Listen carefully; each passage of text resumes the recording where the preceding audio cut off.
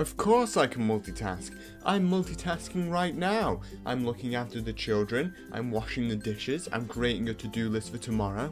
I am far more productive and thus better off. Who said I can't multitask? Truth be told, dear viewer, science. Science says you can't multitask. Multitasking itself is an illusion to begin with. What you're never doing is two things simultaneously. You're actually switching between two things so quick it gives the impression of simultaneousness. Many research projects have gone into multitasking from many different universities around the world. Stanford University conducted a study to show that multitasking is less productive than doing one task at a time. They showed that if people are bombarded with information from multiple sources, then they tend to have trouble paying attention, recalling information and focusing after switching tasks. Then the worst effect is, they found that the area of the brain that grades your work is affected, causing you to give a higher grade than your work is actually worth, so you believe your work is great when really it's actually subpar. The problem lies in the fact that your brain splits when there's more than one thing to be done. Your prefrontal cortex, that spans both sides of the brain, is part of the brain's motivational system. When one task presents itself, both sides can work in sync to achieve the goal. However, they will work independently if more than one problem arises. As my French is frankly terrible, I will use the acronym for the Paris University, INSERM.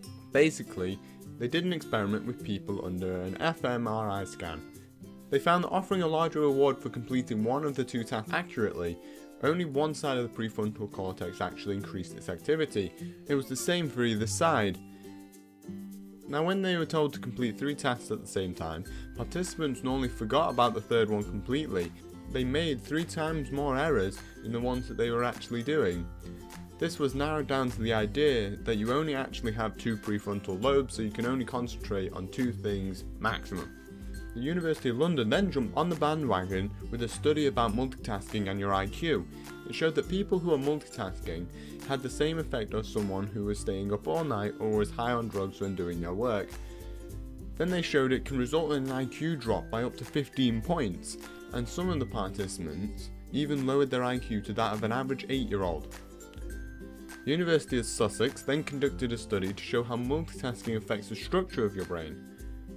Maybe it was a skill that needs practicing and then you'll get better until you are more productive and efficient. What they found is that the effects of multitasking led to a lower brain density in the anterior cingulate cortex, which is the area responsible for emotional control and empathy. This is the area that governs your EQ, basically your emotional intelligence. Now, companies like to test your EQ, as people with high emotional intelligence tend to do better in life, i.e. they're more successful at work with family and friends. So if your brain density is decreasing, it makes your anterior cingulate cortex smaller and therefore perform less effectively, lowering your emotional intelligence. However, it's not all doom and gloom. There are studies that say you can be trained to do 2 things at the same time. A study published in Psychology Science in December 2014 was all about training the brain to multitask. The paper claimed that it was all about how you were taught in the first place and the context of the information. The example HBI used was of divers learning vocabulary underwater, and then performing better at recalling them underwater than they did on land. So if you were to learn the information while multitasking, it says that you would become more accustomed to it, as long as the 2 activities were linked.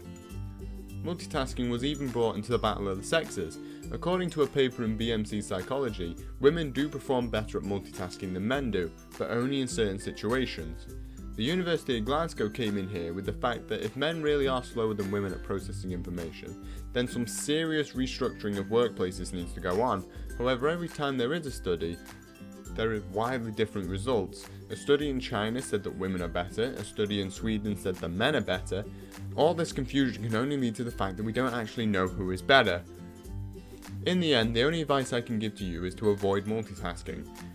The evidence against far outweighs the evidence for. Possible brain damage and inaccuracies doesn't sound too appealing. You are not a computer, you do not have several brains which you can divide the tasks between, you have the one and you need to look after it. But till next time, stay smart.